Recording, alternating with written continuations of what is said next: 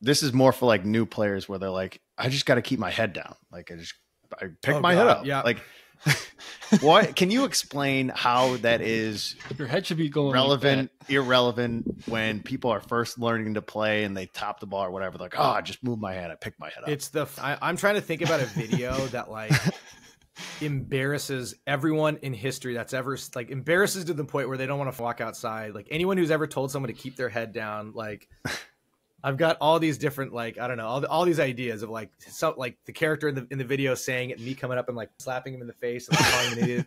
I don't know what it's going to look like, but it's just so stupid.